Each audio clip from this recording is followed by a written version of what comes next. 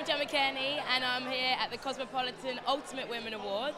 I've just got here, so I've got myself a champs, but I'm very excited to be here. It's going to be amazing. X Factor or Strictly Come Dancing? I've got to say, it's X Factor this year, all the way. I've been sucked in ever since the auditions. I never usually like that. Simon Cowell or Gary Barlow? Oh no, this is going to be quite revealing. I'm really sorry because everyone's going to cringe, but it's actually Simon. On my Christmas list this year, it's just a nice, relaxing holiday. I don't seem to be able to do it. So far, I've done LA, which wasn't relaxing. It was my first time there, so I just consumed the whole thing, ate it all up in one gobble.